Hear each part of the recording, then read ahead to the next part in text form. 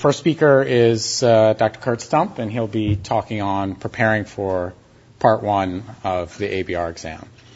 And we're going to, give all the speakers will go, and then at the end we'll have about 10, 15 minutes of questions.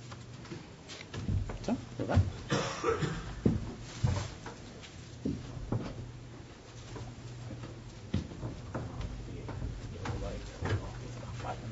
Okay, and one of these advances. Just use the keyboard. Okay, like Dr. Becker said, my name's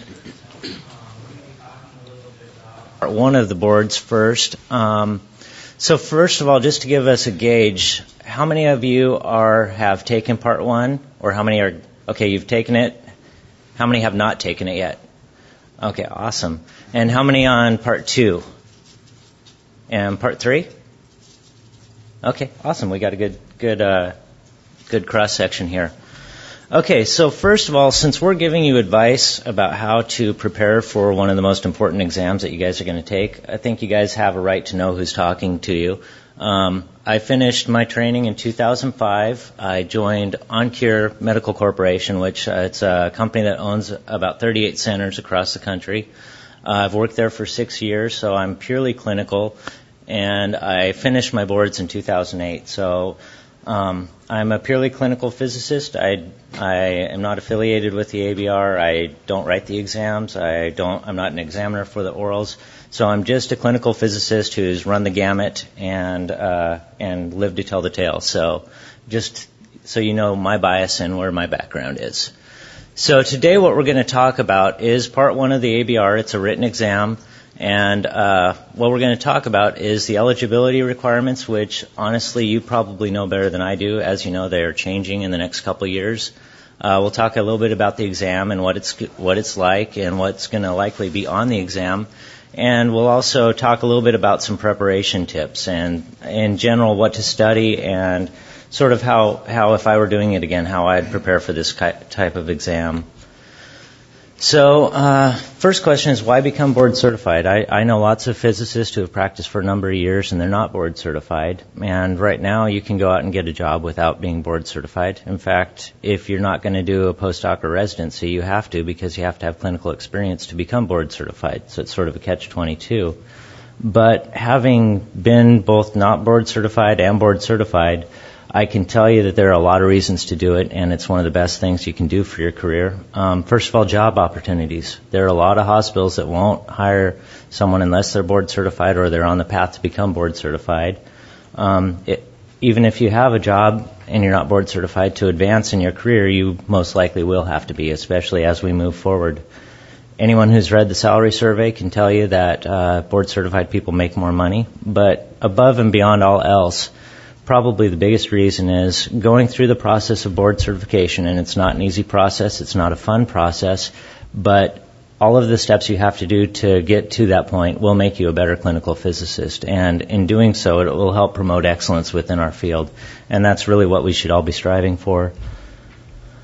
So again, part one of the boards.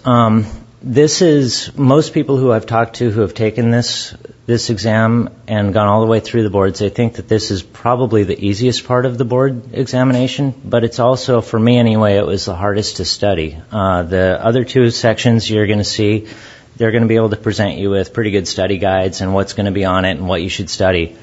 This is a very general exam, so it's testing your general physics knowledge and some clinical medical knowledge as well. So when I took this, we had to travel to ABR centers, which as a grad student or a recent grad, it was not a whole lot of fun having to cough up the money for that. So what's great is now you can take it at a local center. And this is not specialty specific. It's the same exam for everybody. And the exam itself consists of two parts. There's a basic medical physics principle, and then there's clinical medical physics or clinical medicine in general. And again, this is a gateway exam. You have to pass this to be able to go on to part two. So as you know, we've got some changing eligibility requirements, and please correct me if I'm wrong on these. This is my best interpretation. But if you are already in the pipeline to take it this year, you just have to be in a regionally accredited program. If you're going to take it in the next couple years, you have to be enrolled in the CAMPEP accredited program. And if you're going to take it after 2014, you have to be in a residency program and complete that residency program to move on to Part 2. So, in general, what to expect. So we're going to talk about what to expect on each part of this exam, and then we'll talk a little bit about what, if I was studying it, what I would be looking for. The first part is a general medical physics program.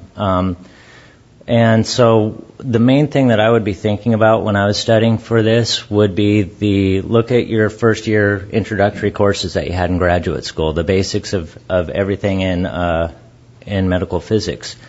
One mistake I made when I was studying is I got too focused on the medical physics and I forgot to go back and look at the basics. I still passed the exam, so you can, but I wasn't as prepared as I should have been for the basic physics. So don't forget to go back and look at your undergraduate and especially modern physics type texts. So look at that. And also, as you guys know, more and more computer science is being put under the umbrella of medical physics. When you're out in the clinic, you have to do more and more computer science. So don't be surprised if you see some computer science questions on there. So as far as data transfer, data storage, those sorts of questions. And then for the clinical portion, remember medical physics, it's a very special branch of physics. There are some elements that set us apart from any other branch of physics. And the clinical portion is going to kind of test you on that. And this is knowledge that you don't get in physics school. It's something that you definitely get when you're in graduate school in medical physics. So the things that I would look at in here is look at the basic medical concepts and particularly focus on how they relate to radiological physics or what you're going to see in the clinic. Certainly brush up on basic anatomy and physiology, especially as it pertains to either radiology or radiation oncology. Medical terminology, I don't know how many of you have actually had medical terminology classes, but it's well worth the time to pick up some medical terminology, both for the exam and for your career in medical physics. Biochemistry, radiobiology, that sort of thing, medical use of radiation and radioactivity, pick up on those, and then spend a little bit of time looking at pathology and the epidemiology of cancers and that sort of thing, just primarily focused on radiology or radiation oncology. So as far as the general part of the exam, so now we're back to the general physics part. Like I said, I would look at your introductory courses, your first courses in radiation oncology, your radiation diagnostic radiology, nuclear medicine. Look at those and understand all the major parts of each of those subjects, but pay particular attention to when you're studying. You should start seeing commonalities between each of these disciplines. You'll notice that when you take a radiation oncology class, you have to go through radiation interactions with matter. You see it again in nuke med, that sort of thing. If you see something pop up in several of the different specialties, you may want to pay attention to those because those will probably show up on the exam at some point. And like I said, don't do what I did and don't forget about going back and brushing up on some quantum mechanics, some relativity, that sort of thing, and especially nuclear physics. And one thing that a few people that I've talked to who have taken the exam, and myself included, there were a couple straight-up calculus questions on there. And I don't know about you, but after I got into graduate school for medical physics, I didn't do much calculus. And there was an integral that popped up on there, and I was thinking, oh boy, what am I going to do now? So, but again, remember, the ABR, they're not trying to trip you up. This isn't a trick test or anything else. They're trying to make sure that you are ready that you're competent on the basics and you're ready to move on to part 2. So you're not going to see you shouldn't see anything from left field. It should be fairly straightforward and doable.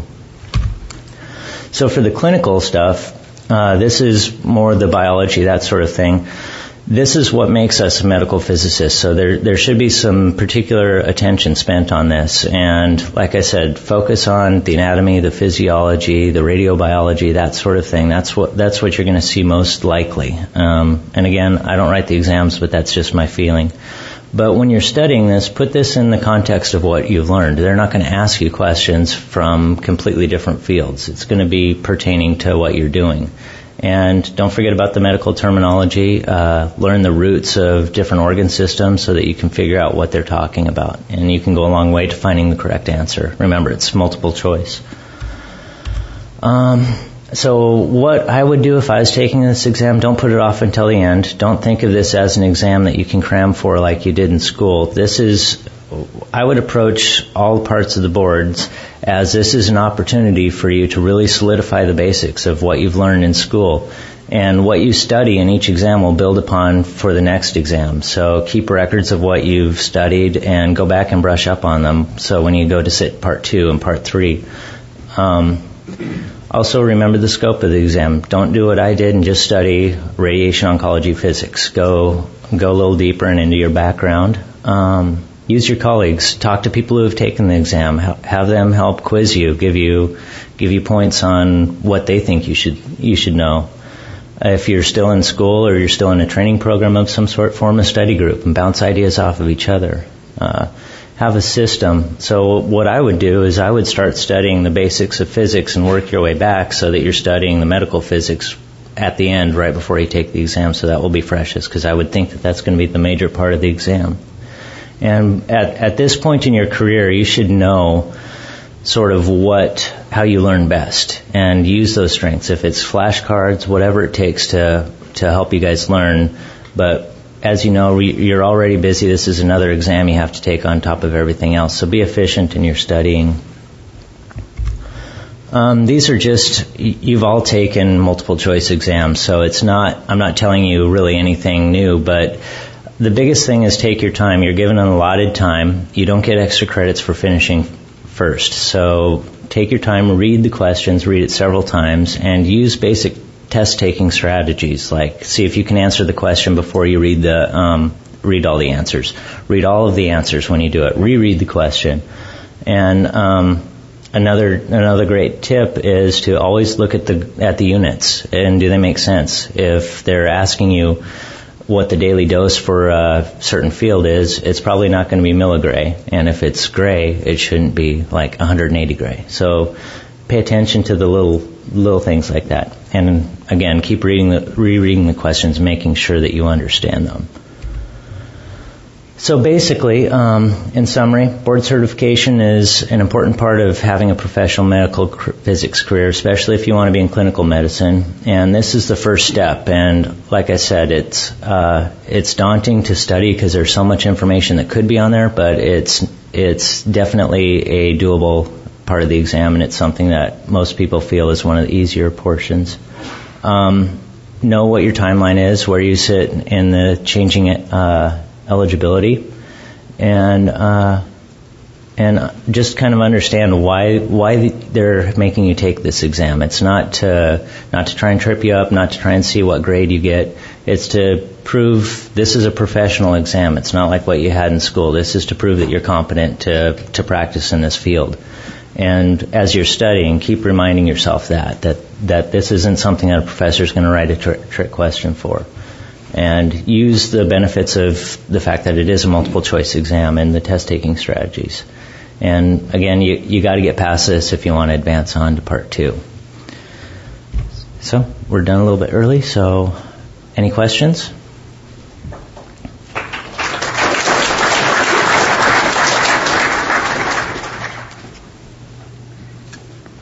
No? You mentioned there's medical physics type questions and just kind of normal physics questions. I know part 2 is also medical physics questions. What would be kind of a normal part 1 type of medical physics question or physics question? What I would expect is that you're going to see more of like I was mentioning, the ideas that tie all of the different branches of radiological physics together, that you'll definitely see that on part 1. You may see it on part 2 as well, but part 2 will be more a dosimetry type question or something specific to radiation oncology. Okay.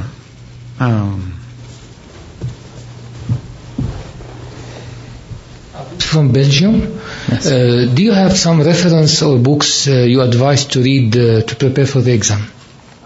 what I would read is your introductory medical physics, whether it's Kahn, and I may be dating myself, I'm not sure what they're using now, but Kahn, Johns and Cunningham, Sorensen and Phelps is what we used for nuclear medicine.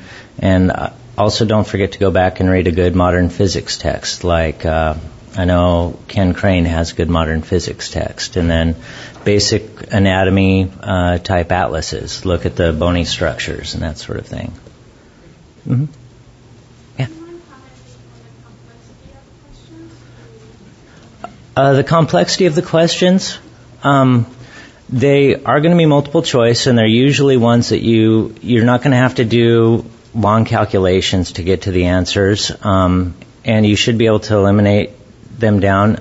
I would refer you to the ABR website. They have some sample questions there, and that's probably the best way to get a gauge for it. It is multiple choice. You're not going to have to derive anything from first principles or anything like that.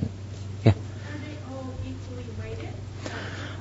I don't. Do you know that, Stuart?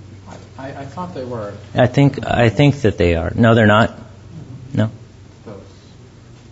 So apparently not. So. Actually, it's a very important thing.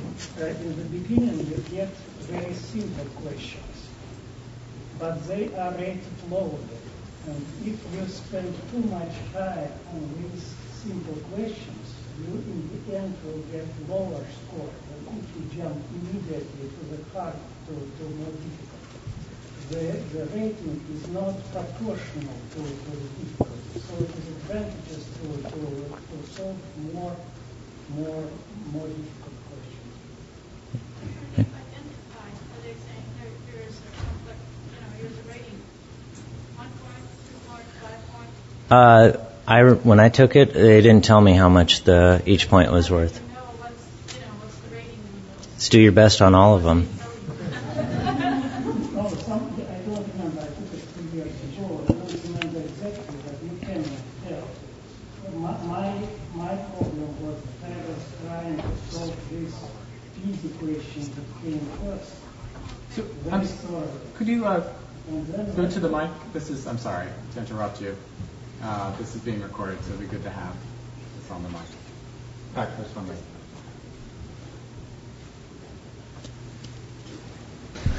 In the beginning, you are presented with questions that are simple, including simple mathematics. For example, my question was, what would be the result of scalar and vector product of unity vectors? And my problem was that I was trying to devote too much time on these questions. And then at some point, I came to the difficult questions, which were announced as difficult. As far as I understand, they were three times more expensive. They gave you 3 times more points than the simple ones. But I simply didn't have time to finish them. Thanks. Yes. A couple quick comments. I did also take the exam a couple years ago, so I don't know if it's changed since then. But a couple details that do help.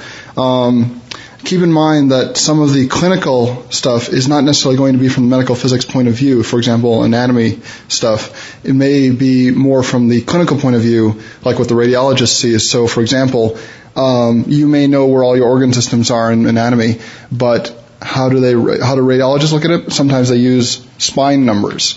So knowing, for example, what spine number are your kidney and liver is usually at, things like that. So it's not necessarily, it may be the stuff you're used to, but not necessarily from your perspective. Second thing on a lot of the questions that may be basic mathematics, and you mentioned something about units, sometimes if you're not sure on the concept, you can actually just look at the units to figure out the question, if it's in the right ballpark, or if you may remember basic chemistry or other simple classes where you just convert from one unit to another, you may be able to figure it out just that way. Other than that, studying for it technique-wise in terms of a test, it's kind of like if any of you have taken the GRE or SAT, many of the same strategies. If you are having trouble with a question, go back to it later. Just get through them first quickly, because you don't want to find yourself at the end with a lot of questions that you haven't gotten to yet. So.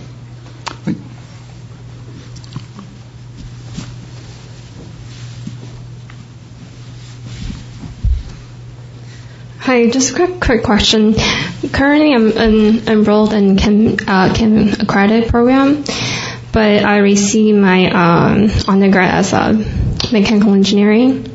So, do you think do I meet the requirement to take Part 1? When are you I'll be registered this year, so I'll be taking next year. Next year, if you're in a ChemPep accredited program, you should. No, I'm currently enrolled in the ChemPep. You're currently enrolled in one? Yes. So if you're currently enrolled, my understanding is that.